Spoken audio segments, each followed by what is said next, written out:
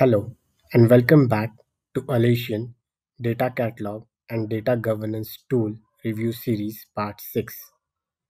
In the first 5 videos, we have taken a look at Alation, its overview in general, and how to go about adding data sources such as databases and file systems.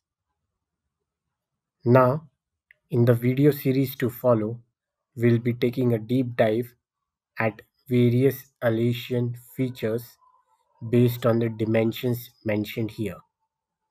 These dimensions have been carefully chosen based on the attributes that vast variety of data governance and data catalog tools have.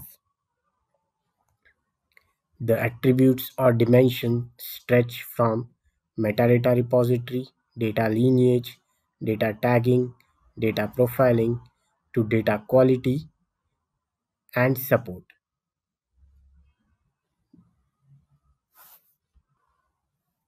We will be taking a look at each of these dimensions and how it applies to Alation, or rather how Alation tick marks on these dimensions. Hello, and welcome back to Alation Data Catalog and Data Governance Tools Review Series. In this video, we will be looking at the metadata repository dimension, and we'll evaluate and look at the auto refresh of metadata in Alation. We'll look at how Alation gives us the popularity and relevance of the data. We'll look at if features such as frequent users, query history, and metadata versioning is provided by Alation or not. Here, I have logged into my online SaaS install version of Alation as NTT Data Catalog.com. From the left-hand side menu, I'll pick up the database that I have configured as Hashmap.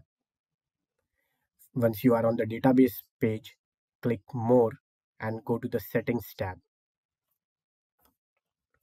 On the Settings tab, you will see various tabs, and you will recollect that some of these tabs were used while setting up this database as a data source. Let's get on to the Metadata Extraction tab. Alation provides automated extractions for the data sources which have an out-of-the-box connectors or custom DB connectors. Alation's background job periodically fetches database metadata, including schemas, tables, columns, and procedures or functions. We can actually schedule this job for regular intervals. We can say it has to run every week on Friday at so and so time, or we can say it can run probably per day. Note that Alation uses the source databases resources to execute these jobs. So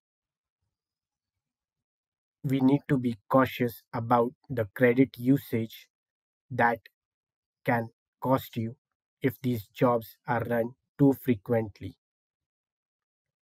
I'll disable this automatic extraction for the POC phase, and we'll move on to the next feature. Here you can see we can selectively select the schemas that we want to run the metadata extraction against.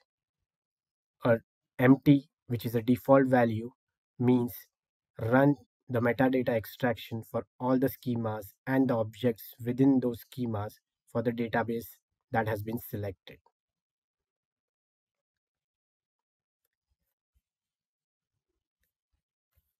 If we scroll down, we will see that we have launched this job multiple times in past. Relaunching of job would mean that it would pick up any additional metadata that it has not picked up in previous runs. So you can see the first run took maximum amount of time because it was collecting all the metadata, and then frequent runs are kind of on an average up to 30 seconds itself. Moving on to another tab, the data sampling tab. Again, here, a background job periodically selects a limited number of rows from each table in database to give users of this database a quick preview of the data and the data content. We can schedule this job like we have seen in the metadata extraction to run weekly or to run every hour or day on the choice that we can make. Again, this job also uses the resources of the source database, and hence we should use it cautiously to not overburden the source databases while sampling, as well as to limit the credit usage. We can again select sample tables. We can say that we want to scan only 10 tables. We can scan 50 tables, 100 or 1000 tables as well. We can relaunch this job, and the job will go out and fetch look at the refresh data and fetch 1000 rows as sample from that data. Another tab on the metadata or the settings tab of database is per object parameters. Here you can select each and every object, select if it has to, we have to sample it. By default, Alation would scan 1000 rows and store 100 rows to viewers. We can actually skip views which are on the database and move ahead with it. The next tab is query log ingestion.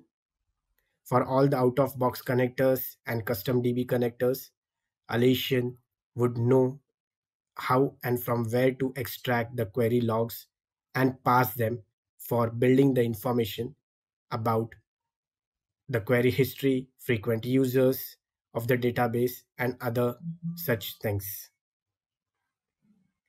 Again, we can run this query log ingestion at regular intervals. However, for all these additional metadata extraction, the first metadata extraction job, which will collect tables, schemas, columns, needs to run successfully before proceeding with data sampling or query log ingestion. Coming back to the database tab, we can see the metadata extraction has helped us catalog all the schemas that are in this database. As you can see, there are multiple schemas that have been cataloged.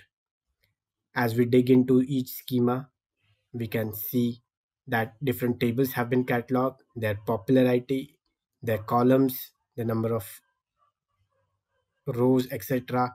will be captured here. We can also see the top users that have been captured here as a part of the metadata extraction. We can also tag various domains to this data, which is going to be an external or on top of metadata, and that is what we'll see in some future videos. Every table will also have tab which is queries, where we can see some historical queries or queries published by stewards. Let's take a look at another database where we can see this feature very well implemented. So if we go on to this tab of queries, we can see there have been certain published queries by different users which can be useful for new data analysts to quickly extract information that they need from this particular table. Queries such as total discharge by DRG, IPS monthly data integrity check, and have been published here. The name of the publisher, when it was last updated, how many times it was executed, is all been mentioned here.